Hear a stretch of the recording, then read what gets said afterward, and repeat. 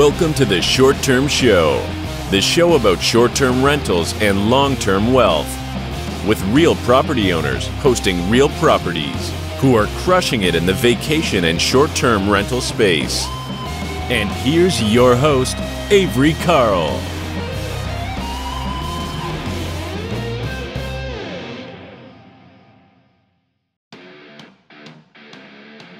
Did you know that we're officially back in a buyer's market? That's right. Even though interest rates continue to rise, they are causing prices to fall. So there's finally room for you to do regular real estate investor things that we couldn't do for so long, like gasp, negotiate, make lower offers, ask for sellers to cover some of your closing costs.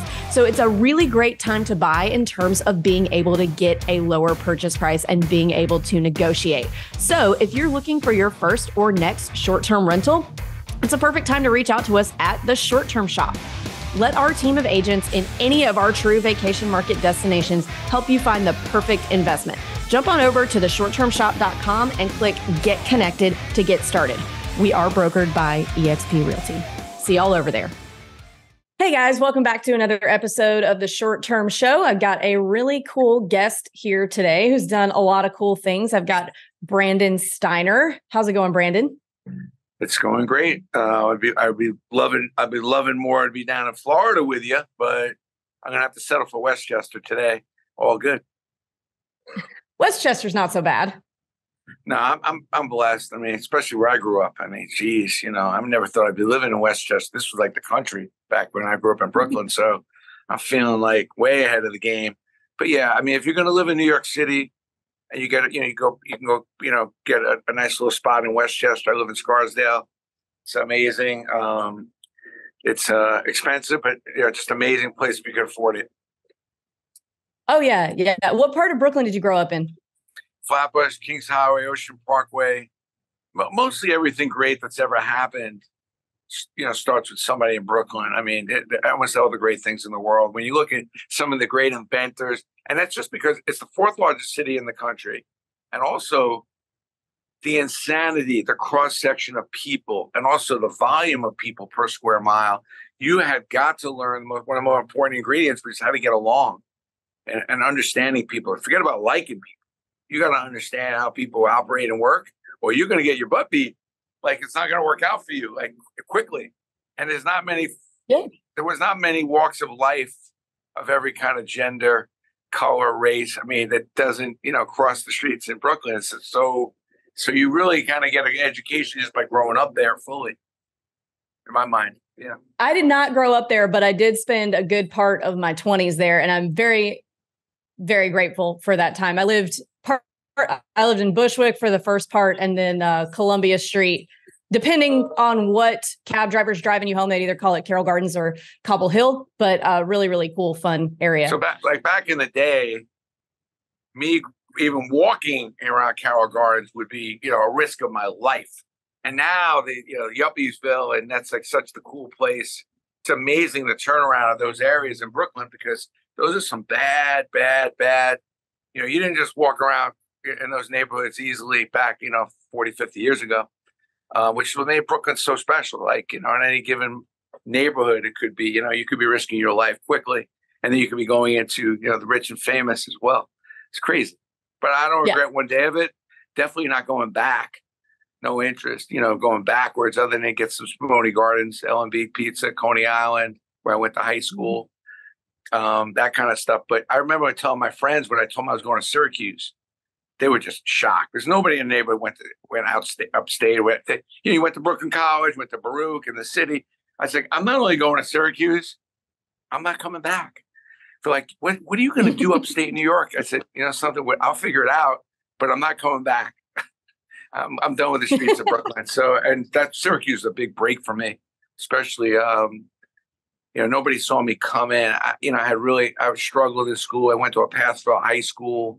And to go to one of the more expensive private schools in New York was almost like a Hail Mary lottery ticket entrance for me. And it worked out for me. I made it through.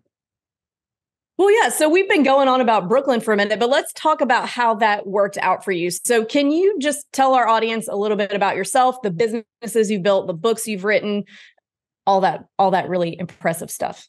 I mean, for me, it's been a great journey. It's actually been epic, but in a long story short, I've written 3 books. I'm half illiterate and have a real hard time reading and writing, but I felt there was a good need with each one of my books to write those books. I started Steiner, I'm not with Steiner anymore, which is very weird even to say it, but that was a great company. But I started Collectible Exchange 4 years ago. Steiner Sports was really the preeminent collectible company in the world. It was awesome what we did. I think I got a better mousetrap, better plan now. I've been marketing players, and that's what people don't realize, which is the relationships, which we'll get to in this conversation. Like, the relationships are everything.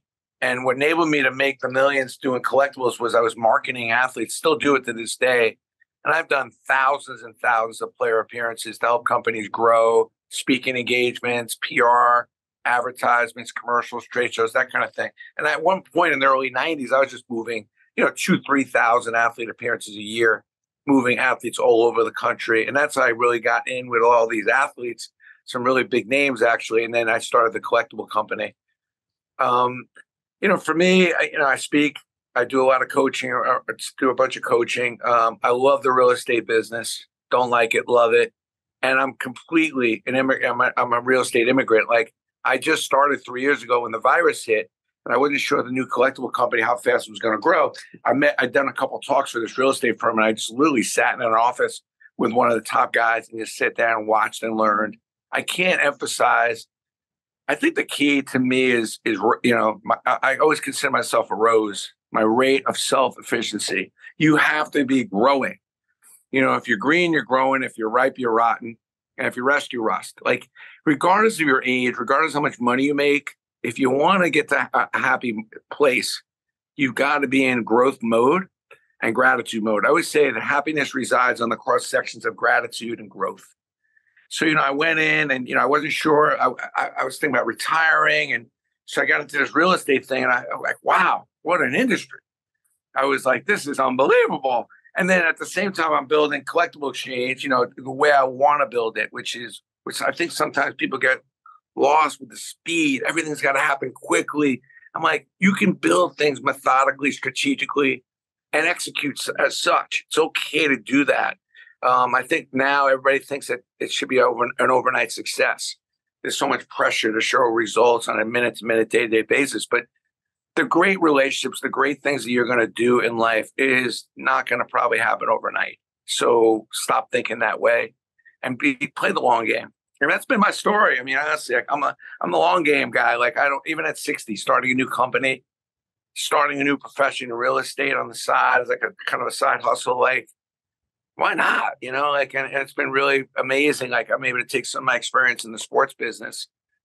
I took $4,000, turned it to $50 million. Imagine if I took $4,000 in real estate, I could have made even more. I think it would have been amazing. Now knowing what I know, so lots. For me, it's been a great journey and a lot of ups and downs, especially working with athletes, Muhammad Ali, Peyton, Eli Manning, or Derek Jeter. And I've had those athletes for many, many years and been able to put collections and products and all kinds of different appearances together with them. Now I'm a lot more, and I'm a techie. My new Collectible Exchange is like a tech platform where you can buy and sell. It's very much a form of eBay, but all the services that people I felt needed. I think eBay is an amazing platform, but when you get into collectibles, like people, your dad dies or you want to downgrade, people don't know what to do with their stuff. And you need authentication, you need verification, you need to understand what things are worth. So our site does all that. And I think we have 150,000 items on there now and growing. And we're still learning, we're still building it. And I'm not a techie, so I've got all these young kids around me, teaching me how to take the things that I've learned and kind of put them into modern day age. And I think that's another thing you can't do enough of is surround yourself with people that not be afraid to surround yourself with reverse mentoring. Like I mentor a lot of kids, but there's a lot of kids mentoring me. I need that help, and it's amazing how much I think I know and how little I know at the same breath, Yeah. And I totally agree with that. So would you say, since being involved with the sports business for decades, would you say that a lot of the transferable skills from athletics transfers over to investing in or working in the real estate business?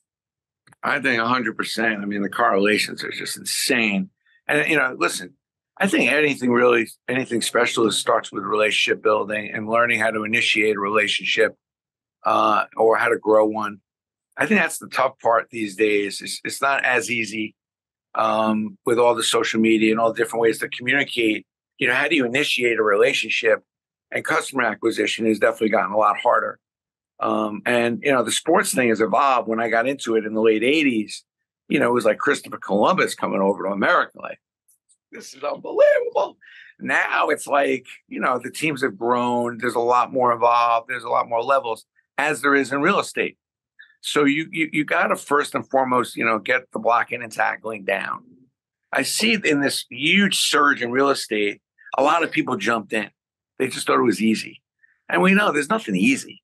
And they got a lot of easy listings. They did a lot of easy deals with so many people buying, selling. The interest rates are low. What I love about this market is that the interest rates popped up a little bit. And what it does is it just pushed all the crap and all the weak links, the guppies, it pushed them out. They crowded the space anyway. They weren't doing any justice. I always say when the waters get rough, the sharks keep swimming. You don't see any sharks coming up the shore, but the little guppies and the weak fishes, all the people that really weren't really as knowledgeable, didn't take the business as seriously as they should. Those are the ones that are really struggling now. I think when you get into these kind of markets, and I've been through a few of them, now's the time when your relationship build, you plan your future, you put your hooks in the water, and you add in a few more poles. You double down on what has been successful for you, and you double down on that. And that's kind of my philosophy in business. Like, I love environments when things change and things get a little bit rogue and things get a little bit, you face an adversity, like double down, like triple down, because everybody else is pulling back. And I think that's when you can excel. But you have to have the product knowledge. You got to do your homework and you got to be learning. And in real estate, yes, there are some pretty common ways to do deals, but the real good, great deals need some complexity. You need to be learning, following, getting to these seminars and constantly just upgrading your game on the basic fundamental aspects, because the difference between, what I find in real estate, I just can't believe how many different ways there are to go do a deal. It's such a great entrepreneurial sport.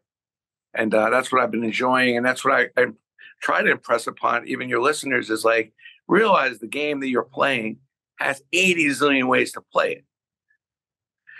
And all these games come with fundamentals, and they come with rules, and they come with regulations, and they come with a lot of ways to spin it. And if you put enough time and energy into it, you'll then be in a position to relationship build and take advantage of the knowledge you have, which the beautiful thing is, who's not at some point in their life doing some real estate deals, renting, buying, investing? I mean, so think about all the different opportunities and transactions that are available to you, especially if you're really good at it. Yeah. And I think you're absolutely right. So, 18 months ago, it was so impossible for our clients. It wasn't impossible, but there were so many people offering on every single deal that it wasn't necessarily, you didn't have to worry about the number that a seller was willing to take. You had to worry about the number that all the 20 other people offering on the same property were offering. So I know a lot of agents would disagree with me here. I like the fact that a lot of those weaker links have been shaken out, because now the investors who truly do treat real estate investing as a business and not just looks like the interest rates are at 2%. I can finally afford that beach house to impress my friends with.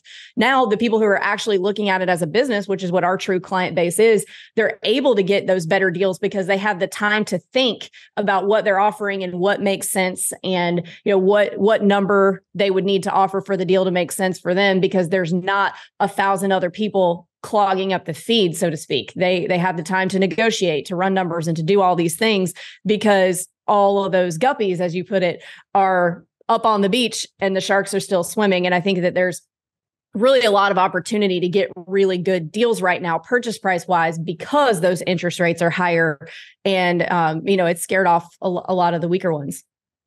I'll tell you a story. I think this can relate to it. I ask anybody that's listening, like, do you want to compete? Would you rather win a game 15-0 or lose a game 3-2? Are you into this? Are you into the game for the competition, or you just want to win? Because to me, I think you ask anybody who's had success, they'll tell you that the process and the grind and everything they'd had to do was a hell of a lot more fun than the actual result of making a ton of money. I know that sounds crazy, but it's true. So I'm sitting in spring training, and I had an appearance with Mariano Rivera. And I was going to meet him after the game, and we had an appearance to do. So at the 5th inning, all of a sudden, somebody comes, sits next to me. I turn on, it's Mariano Rivera. I go, what are you doing? Now, I got to admit, it was cool. I mean, sitting next to like the Yankee Rays closer, and we're now watching the spring training game. He goes, bro, did you not see? I asked Joe Torre at the time, to pitch early so I could leave and we can go do the appearance. I said, I wasn't quite paying attention. He goes, that was 1, 2, 3. I just knocked them out. I pitched the 5th inning, 1, 2, 3, boom, I'm here now. I said, well, it's just a spring training game. Who cares? He goes, no. When I go on the mound, whether it's a spring training game, whether it's opening day, World Series Game 7, game on the line, I pitch exactly the same way. I mowed those guys down in spring training, 1, 2, 3, the same way I would if it was World Series Game 7. I never changed my mindset, ever. There's no such thing as a big game. This way, when I get to a big game, and it's the middle of the season, playoffs are on the line, and I get on the mound, I don't have to adjust my mental, physical, nothing. I do what I do. I never have to question it. And what happens is a lot of people take the big game, the big meeting, what does that mean? What are you saying about all the other meetings? What are you saying? You have a big call about all the other calls. Do you want your doctor to come in for surgery? This is not a big surgery. The great ones never differentiate the day, the economy, the interest rate. You never alter your approach. And it was a great, valuable lesson. Like, if you want to be extraordinary and great, you have to be consistently great all the time. Consistency over time equals credibility. And if you're altering your approach depending on what you appear to be a good deal or an important person, when somebody comes in, they want to buy something for me for $100, I treat them the same way if someone was coming to me spending $1 million. I get excited. I want to compete. I want to do the best that I possibly can for them. I never alter my approach. So think about it. If you're out there and you're listening, do you treat the small little investment property the same way as you would if it's some huge multi-million-dollar one? Person who's maybe renting an apartment the same way as if someone's spending $5 million on buying a house. But I think ultimately you got to treat everyone the same. And I think if you do that, you won't get caught up with maybe misguiding yourself, because maybe that one person who's just renting an apartment today ends up buying a house for $10 million, 5 years later. Yeah, absolutely. How you do anything is how you do everything, right? Sell with the Short-Term Shop. Are you looking to sell your short-term rental or even 1031 into a different property? Our team of realtors will work hard to get you the most for your investment. We are experts in our field, and Management Monday is proud to present this episode of the Short-Term Show. Management Monday is a weekly course that will teach you everything you need to know about managing a short-term rental from a distance. How to get more bookings, higher ADR, how to hire and fire vendors. Even if you don't want to manage it yourself, you need this course so you know how to manage your manager. Over 10,000 superhosts started their career with Management Monday. And the best part is, it's free for Short-Term Shop clients. Start your journey today at theshorttermshop.com. Theshorttermshop.com. And a lot of times, I know for at least myself as an investor, some of our investments are bigger, like apartment buildings or big vacation rentals that are in the $1 million range.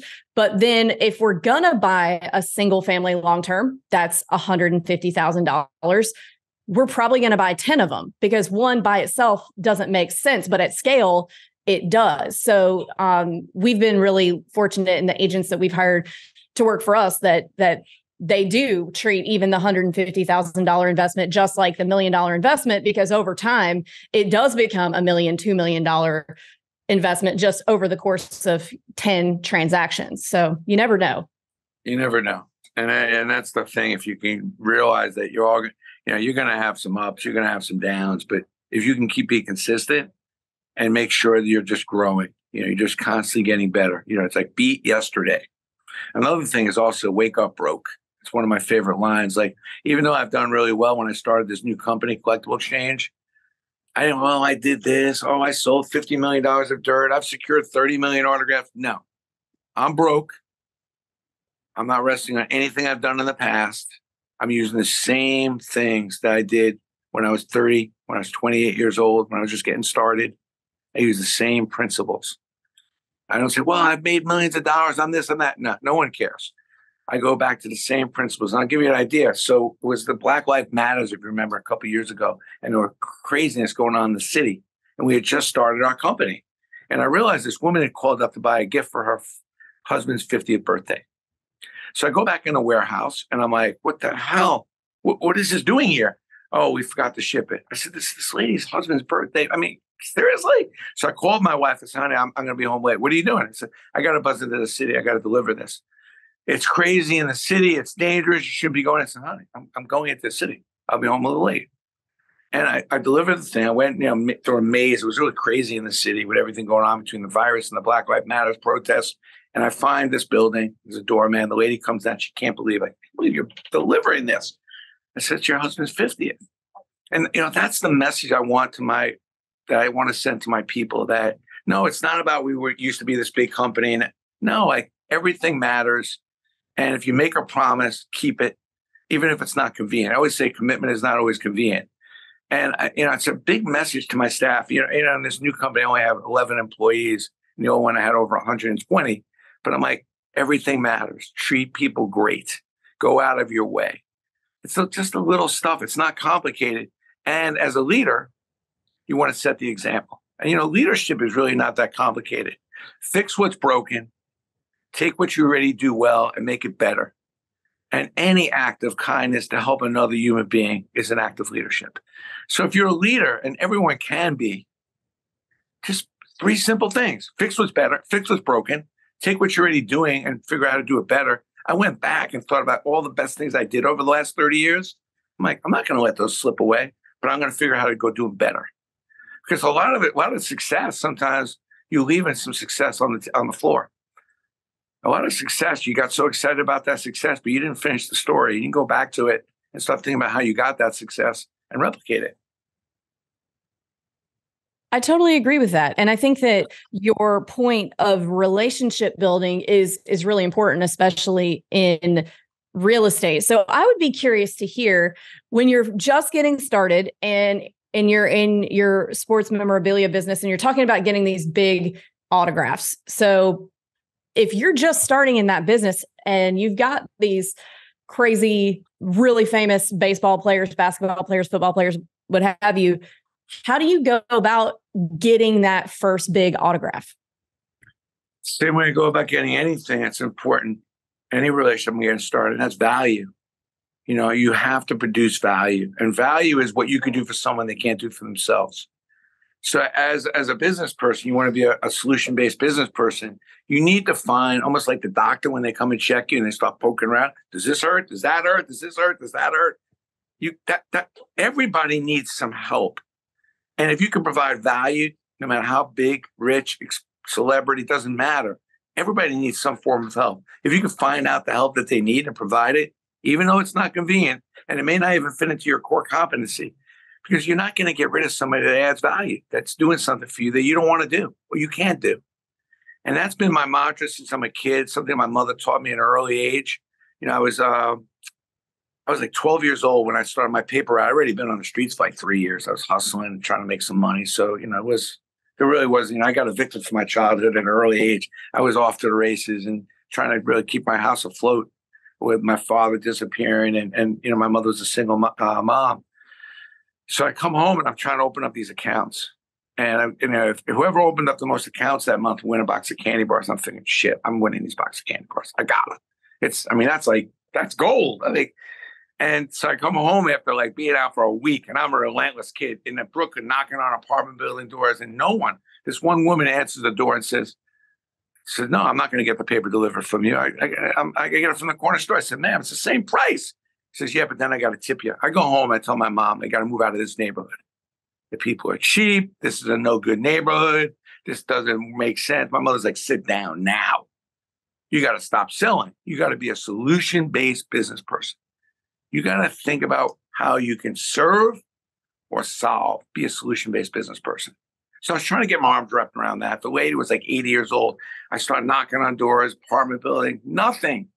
On a Thursday night at 10:30 at night, I knocked on this woman's door. She thought there was a fire in the building. Are you kidding? It's 10:30. I said, ma'am, torrential downpour, snowstorm, sleet on the ground, ice on the ground, heat wave. A woman such as yourself should not be outside. If I bring you milk and bagels on Wednesday and Sunday, and if you need something else, I'll get it for you. And the paper will be delivered, rain, shine, 7:30 a.m. Would you get the paper delivered? She says, oh, that's so nice. I said, I was concerned. I didn't realize this woman was the mayor. Now, I had 29 dailies at the time. She turned me on to everyone. I went up to 199 dailies and 2 boxes of bars. It was unbelievable. But, the thing about that story is that obviously, are you listening to your customers? Are you trying to solve a problem? Are you really trying to find the white space? But what I think is really interesting to answer your question is it's a pivotal moment in my life because as a 12-year-old, people say, well, how do you increase your sales? How do you get started? Well, you just said, and it is like common sense. That's how. If you can increase your common sense, which is empathy. Empathy is putting yourself in a common person's shoes. As a 12-year-old, I figured out how to put myself in a 70-something-year-old woman's shoes and got out of my head and started thinking what it was like to be her.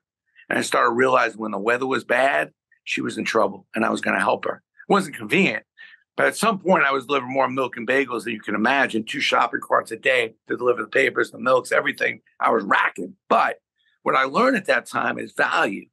How do I kind of provide value for people that they can't do themselves or they don't want to do? So when you ask me a question like that, is like when I meet a Derek Jeter, a Muhammad Ali, Mariano Rivera, like first thing I think about is what can I do for them? Like Derek was starting a foundation. So I started zoning in on his foundation, helping him with his charity stuff, helping his family put together different charity events. And it led me to the promised land. I didn't know Derek was going to be Derek. You never do. You can't start betting on the horse who's about to finish 10 lengths ahead. You got to bet on that horse when, early on. And you got to be able to put out those feelers. You got to be able to go out of your way and do those things. And you do that by increasing your empathy. You increase your compassion for the people you meet. And when you meet somebody that seems like a good person, they seem like a solid person, it's a risk. I mean, you may do all these things for somebody, you may not get anything back, but I would say do as much as you can for as many people as you can, as often as you can, and expect nothing back. And the key underlying common denominator to compassion and empathy is enthusiasm and curiosity. Enthusiasm, the root word enthusios, is to be with God. So you have to have some faith that you're going to provide value, do the right thing, and good things will happen. And you do it with curiosity because remember, when you're 11, one of the things I always remember, at 11 and 12 years old, everything's possible. You could be the next shortstop for the Yankees. You could be the next president. You could be whatever. But what gets you wherever it is you're going is curiosity, asking questions. And if you continue to be curious, even when you do learn a lot, and even if you have been successful, if you can keep your level of curiosity and still have faith. And faith is believing in something you can't see. So yeah, you met somebody. I don't know. Are they going to give you that listing? I don't know. Are they going to be building many buildings in the future? I don't know. But you have to have some faith that at some point, by putting out this good and doing as much as you can, and you're doing it with curiosity, maybe it will shine. Like that lady, man, she brought me the whole freaking neighborhood I was delivering papers to. And all it did is starting with a little bit of common sense, say, hey, if the weather's bad, how's the lady getting milk, bagels, and everything else? And boom, I was hitting a gold rush. So if you take that up a notch, every time I've met a celebrity or somebody of wealth, the first thing you think of, and tell me if I'm lying, What can I get from that person? That's unbelievable. I met this incredible person, and it's going to lead me to a lot. But what I think about, not what I can get, but what I could give. What am I possibly going to do for this person that they maybe need some help with? How am I going to, and whatever it is, in my space, out of my space, whatever it is. And you get there by asking the questions enthusiastically to find out what they're possibly going to need. And that's my key to them, and that's my key to growing a business. Gratitude, growth. That's being my a story, go-giver. and I'm sticking with it. Yeah, so you're being a go-giver and not a taker. Yes. It's the only way. And by the way, the go-giving is so much more. Helping people is it's not a burden. It's an opportunity to get you to share joy. Like when you help people, I hate to get on this rant, but I will. I'm sorry. Go ahead. The only reason you're here, there's only two reasons why you're on this freaking planet. And one reason is to help others. And the second reason is to grow and get better. So, when you look at all the species that the good Lord, whoever you believe in, a higher power that created this beautiful earth that we live on. I mean, think about all the species. Bugs, animals, tigers, bears, birds, you can name them. Zebras, lions, cows, none of them, and I mean none, can get better. None of them can deal with adverse conditions. If they get thrown a curveball, they die. An elephant, by the way, who lives many, many years, you know why they die? They die, they eat 17 hours a day, they poop, try to find some sex, and sleep for a few hours. That's what an elephant's life is. 17 hours of eating. You know why they die? Not of old age. They die of malnutrition. You know why? Because they only get 2 sets of teeth. And after the second set of teeth start dwindling down and start eating 17 hours, they can't eat all the branches and all the grazing that they need to do. And they die of malnutrition because they cannot adjust and adapt to the environment. So when I look at all these species, the only species that can adapt, and we've seen it with this virus, we've seen it over and over and over again from what we know about human life, is that we are able to adapt. We are able to adjust. We can adjust to a few points that go up in your interest rates, for God's sakes. I mean, right? We can adjust. Like, that's the beautiful thing about being human. So if you're not adjusting and growing, which is half the reason why you're here, and the other half is to try to help as many people as you can. That's why God put us here. He didn't give us all the solutions. He gave us each other to try to help each other through whatever problems, whatever it is we need to get through. And if you can follow those 2 simple paths, you're on your way to extraordinary. Well, we could definitely stop the interview right there. That was definitely a mic dropper. I do have another question, though. You mentioned something earlier that you called ROSE, the rate of self-efficiency. Am I right on that? Rate of self-efficiency? Yeah, your rate of growth is everything. Like, if you really want to see how you're doing, stop looking at your damn bank account and stop looking at how many likes you got, but look at your rate of growth. Like, your rate of self-efficiency means every day, did you get a little better? Did you learn something new? Did you figure out a better or smarter way to go about your day, your business, how to be a better husband, how to be a better brother, how to be a better friend? That's what's going to get you happiness, and that's what's going to that's wealth. Show me somebody who's growing and somebody who's actually managing their growth, not just hoping they're going to grow. And he's probably somebody who's sitting on the top of the mountain and is not giving up because he's finding another mountain to climb. Well, this has been a really, really insightful chat. And I think that our listeners are really going to enjoy it. But we're running out of time. And so we're to the last 3 questions of the call that we ask everyone. So first question. What advice would you give 20-year-old Brandon? I think being relentless is underrated these days, but don't be stupid about it. Don't keep banging on a door that no one answers. I always say, don't be stuck on stupid. Sometimes your idea isn't that good, but dream big, sample small, and fail quick is part of the equation as much as being aggressive and being relentless about going after what you want. Okay, that kind of ties into our next question. What advice would you give a new real estate investor or real estate agent, anybody in the real estate realm who's never done it before, looking to get started today, right here in Q3? We're still Q3 of 2024. 23. Q3 of 2023. Number one, I go find somebody who's really good at it and try to get on their team. You don't have to, Rome wasn't built on a day, but they were working on it every day. Like, get into the fundamentals of it. Try to get, your courses, and, you got to get your real estate license, but try to get on a team with talented people. I think I can't say enough, especially when you're young. One of the most important things in your life is like who raised you. Your mom is the most important thing in life. My second book, You Gotta Have Balls, is everything my mother taught me. I made a fortune. I was one of those kids that listened to his mother.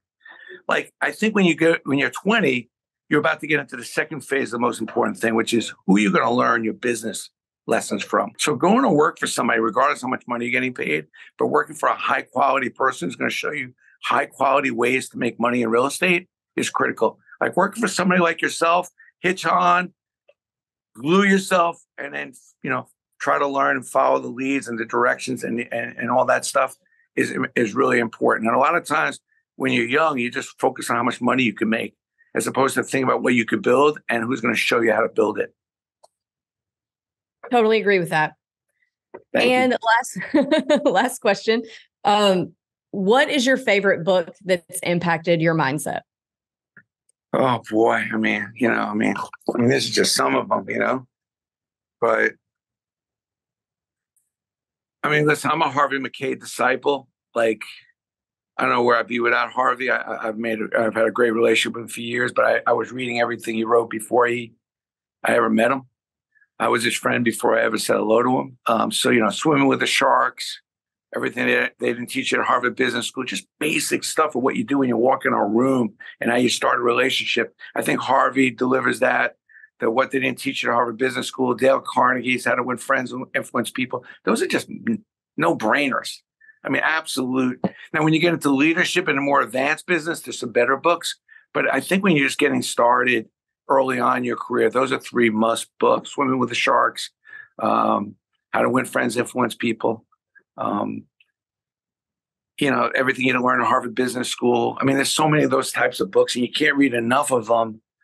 For me, I've read quite a few of them, and I watched. The beautiful thing, if you're not a big reader, you can go on YouTube and literally, get the Cliff Notes and just look up great subject matters and just watch, inspirational talks by great leaders that you respect, and you can always pick up the keys and the secrets to their sauce. And I do that, by the way, still to this day. I still watch at least 1 or 2 hours of YouTube every weekend, just on different people that I kind of look up to and respect, and see where their heads are at or how they did what they did. All right. Great recommendation. So, Brandon, if other people, as I do, I expect other people will too, want to buy your books, read them, follow you on Instagram, where can they do, or any social media or website, where can they do that? Well, 2 things. One, I'm a big LinkedIn guy, just because my best content I'm able to put up on LinkedIn without all the pizzazz. And, I'm a Facebook guy too, but my books are on collectibleexchange.com and they're free. So you just go to Collectible Exchange, just pay for the shipping, you get the books free. I love all 3 of my books. I'm in the middle of writing a 4th, which is going to be completely out of the box that you would never see coming. We'll have to save that for another conversation, but it's very, very unique and different. But good lessons I think that I'm learning now that I'm going to share.